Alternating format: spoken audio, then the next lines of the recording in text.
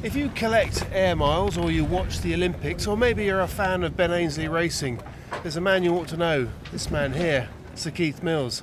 Well, he's here today racing his own boat at Cowes. Keith, tell me about the boat. We've been out today, but it's a cracking boat. Oh, no, we're really pleased with it. It was designed last autumn and built during the winter. Arrived here in Cowes in May. And we've taken it around the island and won our class, which is good on a first outing.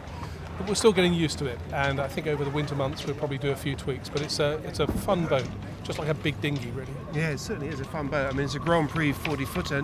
You'll know, I mean, people may not know, but you're no stranger to Grand Prix boats. You've had TP52s and a whole host of boats, but this really is. What drew you to a 40-footer? Well, the problem with the TP in the UK is there just aren't many of them, and so whenever we went out racing, we'd find just perhaps one or two to race against. Most of them are down in the Med, doing the Med series down there. And there's a group of us that think that we can pull together a fleet of perhaps 8 or 10 40-footers, and as we're seeing this week actually, get some great racing out of it. I mean, almost match racing for the last couple of days. Yeah, it's amazing. It's incredibly close. I mean, do you think that this is a class that is actually going to grow? I mean, that's your hope, but... Yeah, well, I certainly hope so. There's been a lot of interest in this boat, and a lot of potential owners that are looking at sort of buying or designing or developing boats like this, and there are 3 or 4 principal designers, Karkeek and Jason Kerr, who designed this one, that have a big interest in growing the fleet. So we hope so, and you know, they are fun. They're more manageable than the TP. They're a bit less expensive too, but more importantly, it's just great racing. It's interesting.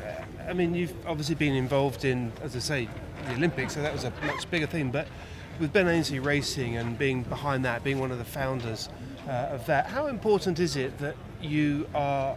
How important is it that you actually race with the boat? I mean, being on the water, does that help?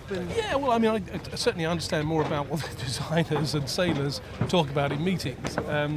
But you know, I'm involved in the America's Cup because I love the sport of sailing, and it's about time we brought the cup back to this country. And I think Ben and the team have a great chance to do that. And myself and Charles Dunstan and a whole bunch of guys they're all really enthusiastic amateur sailors. Really want to show how Ben can do it, and you know, we've made a great start. Last weekend he won in Portsmouth, and you know, I think we have a lot of confidence in both his ability and the team's ability to design, build, and then race a very fast boat. Now, people will also know you for setting up the Invictus games, and the boat's called Invictus. Is there a connection between the two? Well, when I was sort of commissioning this boat, I was in the middle with Prince Harry of organising the Invictus games last September, and whenever you get a new boat commissioned, you struggle to find a name that's appropriate, and Invictus and the Invictus poem and the games that we created is all about giving the wounded, injured and sick guys an opportunity to show what incredible athletes they are, and so next year I hope to get some of those guys, some of the wounded guys, out on the boat. You know, hopefully Invictus will both the games and the boat will do well next year. Excellent.